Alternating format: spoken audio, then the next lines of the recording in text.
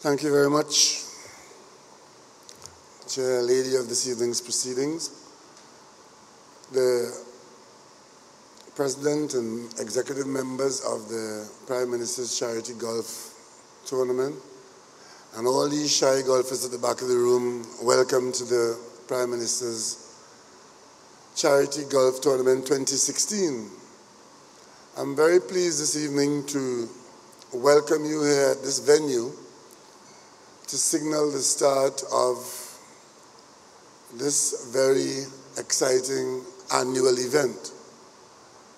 I seem to recall at some time in my younger days taking part in at least one Prime Minister charity event, which might have been held in Tobago.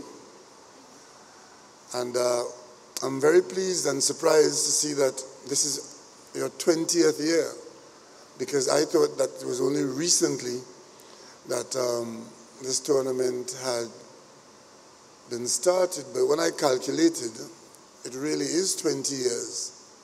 And considering the state of my handicap after so many years, it means that you're better at charity than I am at golf. However, I want to congratulate the executive members who keep the event alive and who has used golf in such a very positive way.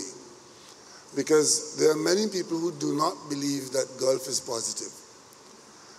They don't believe that walking behind a little white ball gives any exercise.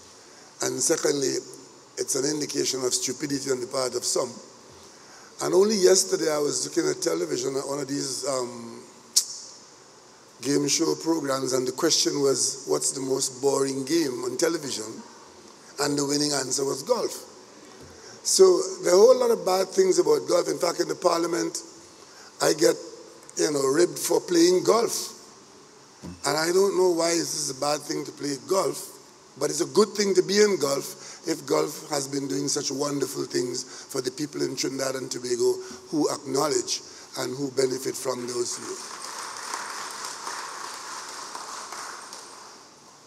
The average person who plays golf possibly is doing better than the average citizen in Trinidad and Tobago.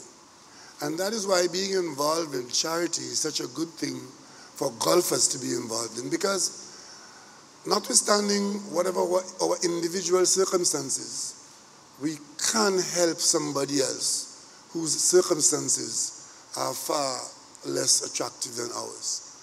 And we do so not for the benefit of being able to say what we have done or who we have helped, but out of a genuine sense of volunteerism, that you volunteer to keep the tournament going, you volunteer to host the tournament, to play in the tournament, knowing that at the end of the proceedings, there would be a financial benefit which can be used to help others to improve their individual circumstances, especially those families who from day to day rely on the efforts of others to ease their pain and their stresses and to renew and sustain their faith in the communities in which they survive.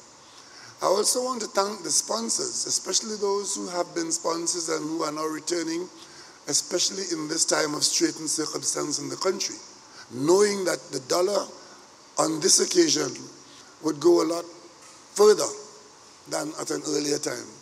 We as a nation, we are going through some very difficult times now, and it is good to see that members of the business community and individuals in their own right are not turning away from being involved in matters of this nature, even though the economics are not as attractive as they were in the not too distant past. So the sponsors deserve our acknowledgement and our sincerest thanks.